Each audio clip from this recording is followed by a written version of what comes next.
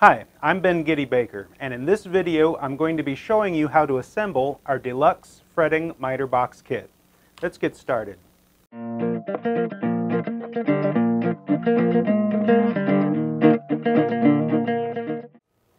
Begin by laying out all of the parts of your kit on a stable work surface. You should have 2 large base pieces with a third set of smaller top base pieces, 6 side pieces, 2 top braces, and 36 small flat Phillips head screws. If you are using a manual screwdriver, a hand screwdriver to assemble your kit, you can take some candle wax or crayon wax and rub it on the threads of each screw before inserting it to help the screw be seated into place. We recommend, if at all possible, using a power screwdriver. Also, if you're using a hand screwdriver, you can take a larger head Phillips screwdriver and use it to bore out the countersinking rings on each of the screw holes to help the screw head get seated into place. To start assembling your kit, take the bottom base piece that looks like this with the countersinking rings facing downward, and then take the middle piece of the base and place it over. Remember that the countersinking ring should be on the bottom base plate facing downwards. Next, begin assembling your side pieces. The side pieces with the countersinking rings should be in the outermost slots facing outwards and should fairly easily tab down into place.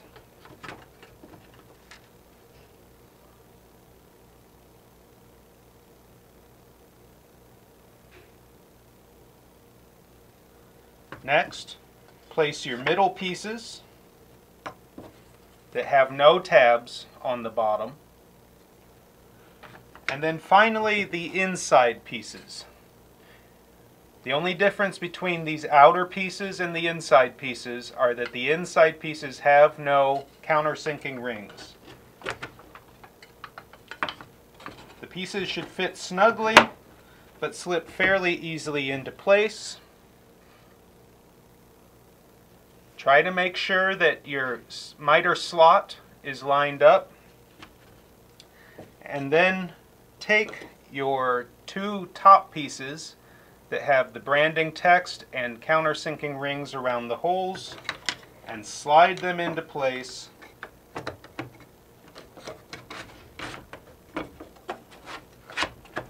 like so, making sure the countersinking rings are facing up and that on all 3 layers of the base that this hanging hole that you can use to hang the miter on a nail once it's finished, make sure those line up. Now we can begin inserting the screws into the holes through the base.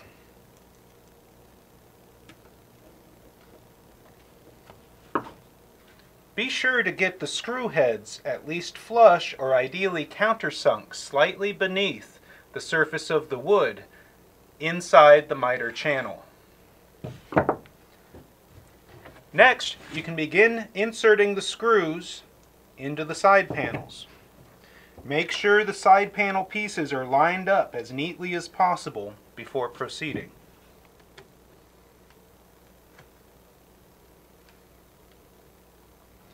Hold the pieces together while inserting the screw to get a nice, tight join. Once the top side panel screws are inserted, we need to pull the side panels back out of the base so that the bottom screws can be put in. You may need to wiggle pieces a little bit and work them back and forth and able to get them out. You may need to work the pieces back and forth a little bit while pulling on them in order to get them out. They will be snug, but they will come out with a little bit of trial. Once you have the side pieces removed, you can put in the final 4 screws here on these lower holes. It is very important that these screw heads be at flush or ideally slightly countersunk beneath the surface of the wood to get these panels back in.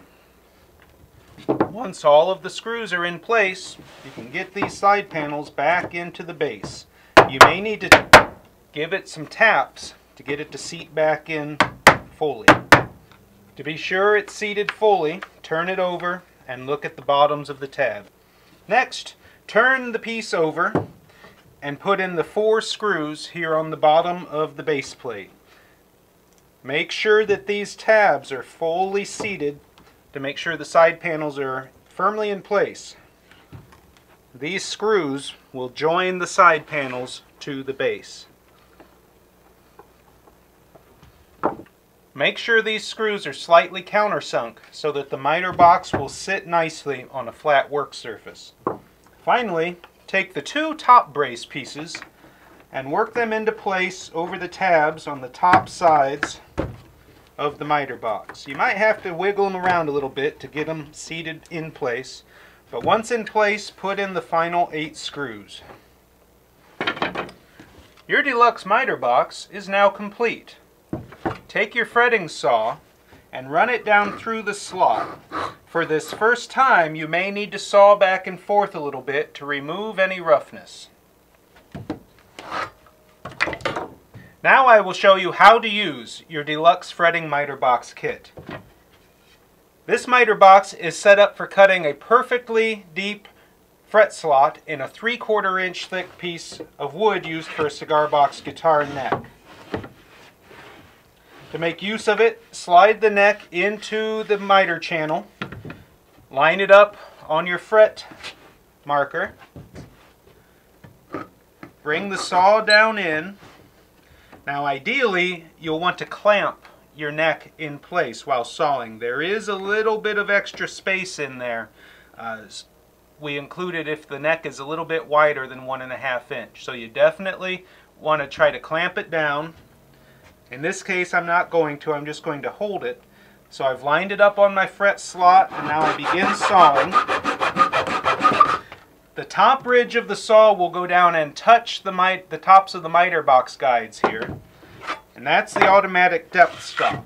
So that what you end up with is a fret slot of perfect depth for standard fret wire on your cigar box guitar neck. Now again, this is set up by default for 3/4 inch thick wood. If your neck is a little thicker or a little thinner, you may need to use a shim or carefully eyeball how deep your slot is. To use this miter box with a 1/4 inch fretboard, you will need the spacer block, the spacer shim block that was included with the kit. You slide that into place, then your fretboard, ideally clamping it down again to a work surface. And because that spacer block is in there, we now have a fret slot in our fretboard that is a perfect depth for a standard fret wire. And that is how you use the CB Gitty Deluxe fretting miter box kit. Keep in mind, this miter box is set up to work with the fret saw that we sell at cbgitty.com. If you have another saw, it probably won't work with these automatic depth stops, and you'll have to find another way to judge your fret slot depth. Thank you for watching. You now know how to assemble your CB Gitty Deluxe fretting miter box kit.